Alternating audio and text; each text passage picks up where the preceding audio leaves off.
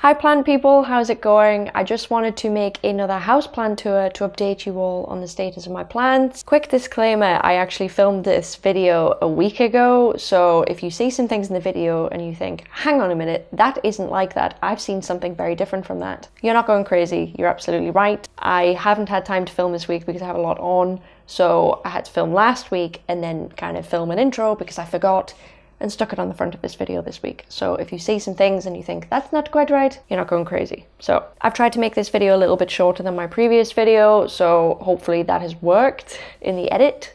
Without further ado, please enjoy my houseplant tour. Please make a cup of tea or coffee, grab a snack, sit down and enjoy. Hi everybody, welcome back to my houseplant tour. I'm gonna take you around in the exact same order I took you around last time, just so you get a good sense of where things are and how things have changed, because I don't want to confuse anybody by doing it in a different order. So without further ado, let's go. I'll just give you a quick pan of my living room. If I rotate. Ooh, some things have changed.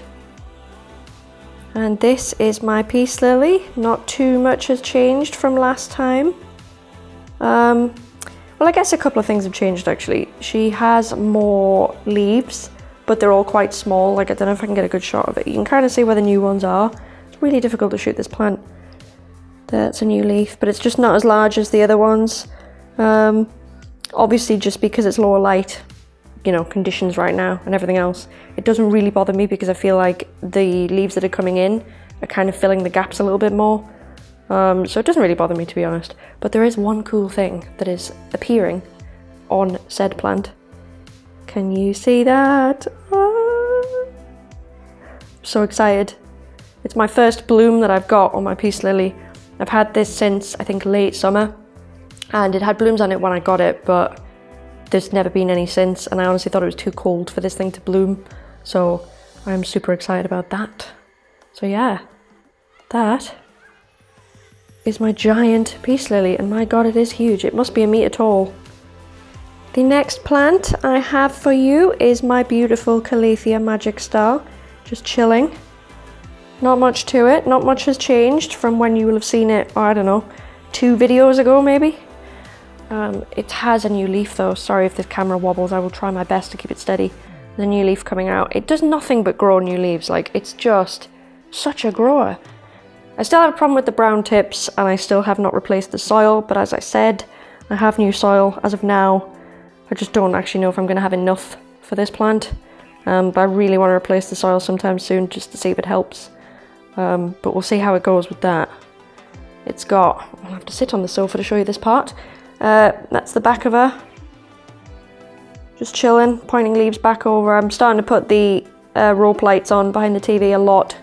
And I'm just setting them to like magenta, and I'm actually using them kind of as grow lights, which I think is a really good hack for kind of like a grow light that you can't see. So I have been using that. My theory is that that's why that's blooming right now, because I leave for work every day and I actually leave those LEDs on, and I just have a feeling that that's actually what's helped it gain the ability to bloom. Who knows? But yeah, that's my Kaylee Magic Star, just chilling. Over here we have the beautiful, gorgeous Stromanthe Trio Star. She is looking, to be honest, she's getting a bit big now. I actually genuinely think I'm gonna have to prune her down because I'm not so sure she should be this big. If you look here, these 2 stems, I will kind of zoom in on that one. These 2 leaf nodes, I'm considering cutting underneath them and actually propagating, the top of the plant, because I think I'm going to trim it anyway, and obviously I wouldn't want to waste a good piece of plant. So I think I'm going to propagate those out, and then I don't think I'll keep the resulting 2 plants if they are successful. I'll probably just give them away to friends and family, I think. But she's looking pretty awesome. She does have new leaves coming out all the time. You can see that there. Focus, please. Yeah. Oh, actually, I've missed something behind her. It's hard because things have changed and I couldn't remember that they changed. So I've actually missed this. The Sansevieria that I got in my plant haul. I've actually popped him here for now. underneath my light. However, I didn't actually have a pot that would kind of go with the aesthetic that I'm kind of working with here in this corner, so I think I need a black pot, so I'm just gonna have to wait until I find one, to be honest. It does look a little bit weird with a grey pot, but I will find a black pot and everything will be made right again. On the table here, because I don't think I had anything on the table last time, we have the beautiful Peperomia Rosso. It has a bit of a bloomage situation going on there. Sorry if I can't hold the camera very well here. I wouldn't necessarily say it's grown, but it has started to kind of flip its leaves up to get to the light. I guess it's onto this corner over here, but I think I'll talk about this little guy first because he's on his own in this corner, so I will show you you will have seen this before. Again, if you've seen my favorite large houseplants video, you will know that he featured in this, and he is a Calathea Velvet Touch. Again, I cannot remember the official name for him because it's very long, but he's very beautiful. He does have some new leaves actually since you may have last saw him. I think there's a new one. I think that one there is new as well. He's basically just filling in his own gaps. I've moved him back over here today, but he has actually been sat right down there in front of the window. But I've moved him just for today so he can just live his best life over there because that is where he lives. I've just been wanting to make sure that he gets the correct amount of light, but he is still as beautiful as ever. He still has his beautiful velvetiness to him, and he's still one of my favorites. He is gorgeous. Oh, actually, before I take you any further, that is my humidifier that I got. When did I get that? Like a month and a bit ago, and it basically just preserves the humidity in the room. It's a very strong humidifier. It has a huge capacity, and it is nearly empty. I need to refill that. It's got like less than an inch of water left in the tank.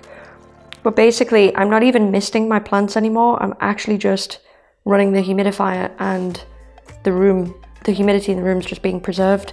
So although I spend quite a bit of money on this thing, it's actually saved me a lot of time and energy because I literally don't even sweat about the humidity in the house anymore. I just, you know, let this run, keep it topped up. It's fine. I set a percentage of humidity that I want it to keep for me, and it's good. So very pleased with that purchase.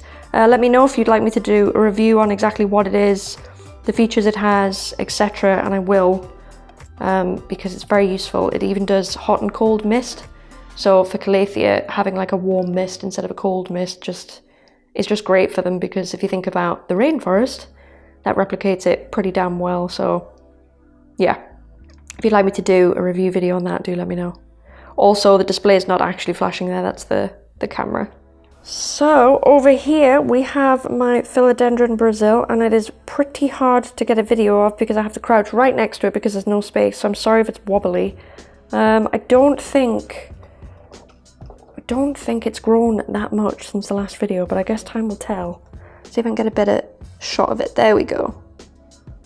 It's not very variegated, and I just think it's just a dark house. I'm trying my best, but it's not the best time of year. But I think for the most part it's happy, it gets a lot of light, believe it or not. And it just chills here, but it's pretty happy. Plenty of new shoots here. You can see that. And that as well. So it's okay. It's not doing amazingly, it's not doing terribly, it's just holding its own, I suppose. So since you've last seen this area, obviously a few plants have moved. Some of them have come from downstairs. I mean, I haven't filled all the gaps yet, but I'm not honestly in any rush to, because I don't want to start plant hoarding. I'm kind of on a no-buy at the minute, but I will show you what is there. We shall start with the Silver Anne, is it? Silver Anne Satin Pothos that has a new leaf coming out, finally, after all that time. So that's living here in one of the IKEA pots that I bought. I am going to combine it with the other Satin Pothos, I think, today, if I can find an appropriate pot for it. So that should look a lot cooler in about 2 hours time. After that we have, I think it's the Calathea Freddy. I feel like someone corrected me on my plant haul video when I got this, but I actually can't remember what they said it was, so I'm very sorry again. if I've got that wrong. But yeah, he's basically in the same state as when I got him. He hasn't changed. Still got some, oh, can't focus. Still got some great tips there. Again, he's not in the terracotta pot, he's sat in a nursery pot, just to protect him and his moisture requirements. In addition to that, I have this amazing cactus that you may have seen in my IKEA haul. If you haven't seen my IKEA haul, go watch it. But no, this cactus is not from IKEA, it's actually from, I think it's called iwantoneofthose.com. So if you're interested in that, take a look. Although you can get them on Amazon, etc. But I just really wanted a cactus light. I've teamed it up with an LED light that actually runs along the back of the glass table. Again, when I'm out at work, I actually turn it on and use it on a magenta setting and use it as a grow light for that bad boy down there, just to help the plants out because this corner can get really dark. However, I do try and keep my low light plants here. This is my Syngonium. Oh, I don't know. I know it's a Syngonium, otherwise known as an arrowhead. It's still got those 2 new leaves coming in. They have not come out yet. They're still just chilling in there, still hiding. I haven't really done anything with this. It's still in its little pot inside this pot. I don't know if I'm going to repot it yet. I might need this pot for something else that I might also be doing today. I'm doing a lot of plant related things today, can you tell? So I'm just going to leave this for now, see what happens with it, see how it progresses. And if I move backwards, we will see none other than Gus living his best life on here. I put him on here because I think it's actually a really nice place for him, especially since the pot is all spherical and the pot actually doesn't go with, well, anything else in the house. So I'm actually kind of glad that he's up here. He does have new growth right here and here. Also, I mean, this is just ridiculous, but he is getting, how can I focus on this? Here, he's getting a new bloom in the center there, right by that leaf. I know that's hard to see. That's a new bloom coming in. Now, this is ridiculous because I keep cutting the blooms off and they keep coming. I thought a Maranta blooming was not a common occurrence. This Maranta will not stop blooming, like it won't. A bit controversial. I don't really care about the blooms anyway, to be honest with you. They're not the best looking blooms that I've ever seen. Plus mine only really last a day and then they're gone, so I don't care too much for the blooms, but I mean, it's kind of cool that it is blooming all the time. I guess it means I'm doing something right. My second theory is that it's pot bound, which is possible. Yeah, and this is my rubber plant. Still doing fine. Again, no growth whatsoever. I can't really move him into a lighter spot right now because I just don't have the means, but I probably will try in spring. We'll just see what happens with him, but he is exactly the same as he always was. So yeah, that's my little stand. Those are my plants that can be found on the top. As I say, I haven't filled all these slots up yet, but I will. At the minute, that's kind of low humidity in here, to be honest with you. I don't like those numbers. I would prefer it to be at least 60. However, no sooner have I just said that, the humidifier's actually kicked in. So the humidifier knows fine well that it's not the humidity that I set it to be. So it's kicking in. So that's a really big help. Can totally recommend spending a bit more on a humidifier and getting something that literally does your job for you. So underneath here is my beautiful Calathea orbifolia. Now, as I may have shown you before in the last video that I featured it in, it's not doing the best. It could be doing a lot better. Part of me thinks, to be honest with you, it's drafts, because that's my door and the cold that comes from the hallway is, honestly, it's extreme levels of cold. I have taken some measures to counteract this, namely this. Believe it or not, that is cling film. Yep. That's the genius hack I came up with to preserve A, humidity, and B, temperature around the plant. So I've actually just cling filmed both sides of this table in an effort to just preserve his little, you know, microclimate and just kind of protect him from the drafts. I mean, I can't really move him beyond any of that. He has to live here. There's no other space for him, but he's doing okay. Well, I think this actually concludes the living room section of the plant tour. There you go. That is my living room plants. Almost in the same state as what you last saw them, but you know, I find it quite interesting to see how plants change over the winter, so there you have it. Oh, so good. And this is my bedroom again. Not much has changed. You'll have seen this guy a few times. My smaller Calathea trio star. He does have some crispy tippage. Could be doing better, if I'm honest. I'm not actually sure what it is. I don't know if it's a light scenario or not. The footage I can see on my camera right now looks pretty darn light, but I'm not actually sure if it's accurate, to be honest, because we've had a lot of dark days. I think I'm just really lucky today in getting a nice bright day to film. So I don't really know what the crispy tip's about. Yeah, it kind of started crisping up after I came back from holiday. So I don't know if it's just damage from that time, and it irritates me a little bit because I wasn't here and I don't know what happened to them to cause this damage. So I can't really figure it out. That's by the by. So that's my smaller Calathea trio star. Oh, in here right now. It is very cold. It is 16.4 degrees. It's 58% humidity. That's quite low. It'll be fine though. I'm not too concerned about that. Over here is one of my Sansevierias. You can probably see the tape there. I have had a bit of a fungus gnat issue. I'm waiting on some diatomaceous earth coming in the post, so I can literally sprinkle it on the top and sort that out and get rid of the gnats. So that's one of my Sansevieria. And this is my second twin of the first. I don't really think any new growth has happened, really, as this is winter season. I'm not really expecting a great deal. There's a couple of new leaves though. It's not completely dormant. I'll just zoom out. There's my Sansevieria. Now you all know who this is. This is of course Big Al, my giant alocasia. He's actually popped out a new leaf recently, which is amazing. Excuse the car going past there.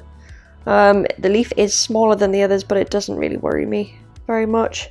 I just can't believe he even popped out a leaf, if I'm honest with you. I'm quite surprised. I read that alocasia are the type of plants that go like extremely dormant in the winter. So I'm kind of surprised to see that it isn't.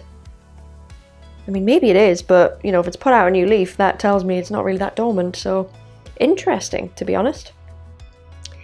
And up here we have, I promise you it's not actually sad, it just looks a bit sad in its pot because I changed the pot. So it's changed the way that the plant kind of sits. Try and lift the camera up the best I can. That is my, what is it? It is my philodendron. I couldn't even think of what it was. My Hartley philodendron right there. Again, it's got growth on it, and I'm kind of surprised. Because it shouldn't, because it's winter. What's going on? I don't know. And over here, this is my asparagus fern. This is borderline my pride and joy, to be honest with you. Love it. It's got bigger, I think, from the last video. I'm not 100% sure. I feel like it definitely has got a little bit bigger. I'm not trying to grow it bigger or anything, though. I'm just trying to maintain how he currently is. But he's really cool. I love how, like, just... It's hard to explain, but the leaves are just so bendy and soft. Like, he looks like he would be, like, uber brittle, but he's just not. He's surprisingly hardy. I think he's great. I love him. I'm sure you guys know what this is. This is my Calathea white star. It is an absolutely gorgeous plant. If you're ever considering getting one, I highly, highly recommend. Some people call this plant the Ornata on steroids. It's pretty awesome. And also, I don't know what kind of governs this, but the leaves can get a flush of pink down the middle of them. I don't know if it just has to be an older leaf for that to happen, because a lot of these have it. I'm not really sure, if I'm honest with you. A little bit confusing. I'm not sure. But it's, oh my god, it's gorgeous. It goes so well as a bedroom plant, I feel like. You know, because of all the white on my dressing table. I just think it looks incredible. Oh, it's one of my favourites. It's doing very well. No new growth. I think I've had like one new leaf since I've got it, to be honest, so... Again, not really expecting anything with it being the winter. So that is my bedroom, the bedroom that me and my boyfriend sleep in. Those are the plants that we keep here. As I say, you've seen all of this before, but there's no real update to give you, at least in here, I don't think. Nothing apart from Big Al popping out a new leaf. Okay, so a couple of things have actually changed in here, I would argue. There is a new addition down there that I know you guys know about if you watch my plant haul. And the pothos, I'm pretty sure the pothos is getting longer. At least this one is on the right, which makes me super happy. I've kept it as minimal as possible in here, but we do have kind of not a nursery section down there. It's just, these are plants that I really need to get kind of more light. I don't really want to risk, you know, keeping them in a place that's too dark and killing them, because they're some of my favorites. So I'm kind of keeping them there to heal them, if you will. One thing you may notice, actually, now that I think about it, is the butterfly palm that I had. Butterfly palm? Eureka palm. Whichever one you want to call it. That's not there anymore. I actually gave that away to my dad. So he currently has that plant at home. So I'll just take you round. Sorry for the camera shake. This is my beautiful Calathea. Is it a Burle Marx? I'm not sure. Calathea fishbone. Again, if you have the name, tell me. I know someone told me in my last plant haul, but I can't remember the name of it. It's gorgeous, though. It does have new growth. Right there and there. Plenty of new growth. It's looking pretty good. It just sits and chills in this corner. It's looked happier in recent days, actually. It looks a lot perkier now than what it has done. I think just because we're getting more sun than we did have. As I say, my golden pothos, I'm pretty sure that these are longer than last time. And this makes no sense to me, really, because this thing has been getting less light than, well, effectively my last tour, so I'm not really sure how these things are even managing to grow. But don't get me wrong, you know, I'm pretty happy about it. I'm not complaining. Some books there. I moved the little plaque that I had downstairs up here because I have no use for it now since I bought the new little stand, I guess. Before I go to the other side, I will just show you what's down here the best I can. I'll sit on the bed. So here we have the absolutely stunning Alocasia zebrina. It's still small. Hang on, let me move this out the way. Sorry, that will be quite shaky. Move that out of the way so you can see. The stems are just to die for. Like, honest to God, tell me that's not beautiful. Just tell me that's not beautiful. Right, show you it from up top as well. Gorgeous, gorgeous plant. So I'm keeping that here because that cost me a lot of money. That cost me 15 English pounds for that. Okay, I'm sorry about that. I actually had to close the blinds because my camera was getting overexposed and you couldn't see anything. However, I will continue. So yes, Alocasia zebrina, looking beautiful, looking small. Just wanting to make sure it gets enough light, that's why it's living in here. And over here is my peperomia watermelon. Let me just see if I can rotate it a little bit so you can get a sense of it. It's gorgeous, it's just too big for downstairs, so I need to divide it, propagate it. I don't really know yet. I haven't figured it out. There, hopefully the sun will stay in. So that's her. Gorgeous, don't get me wrong, it's too large for my living room right now. And last but definitely not least is my Alocasia stingray. There's nothing wrong with it. It just started bending towards the light like a lot downstairs. It's actually what inspired this, you know, plant move to have it, you know, living up here for a bit. So there's nothing wrong with him. I just, you know, gave him a little bit of extra support to hold him up. But he's doing fine, no new growth at all, so I do actually feel like this one's gone full on dormant. But it's still beautiful. It's the leaves. Oh, the leaves look so good. So yeah, he'll be living up here till, well, possibly till spring if I'm honest. We'll see what happens. Not really sure where things should go. If you have any suggestions on where these could go in my house, or generally how low light they will take, because I'm not actually even sure about these three, please let me know, because I would like to know, you know, if I can actually move these and have these somewhere where I can actually enjoy them. Because in this room, well, I never come in here. This is a guest bedroom, so they get all the fun of having the Alocasia in the window. I do kind of move the plants when guests come, but yes, if you know anywhere where I could put said plants, then please let me know. And I'm pretty sure this concludes the plant tour. Thank you very, very much for watching. I will try and get a better tour next time. It's been very difficult today with the sun basically coming in and out all the time. I've had to stop and start filming this thing so many times. So if it isn't a continuous take, that's why. The sun's just blowing out my camera, which really sucks. But anyway, thank you very, very much for watching. I will see you in the next one, guys. Bye.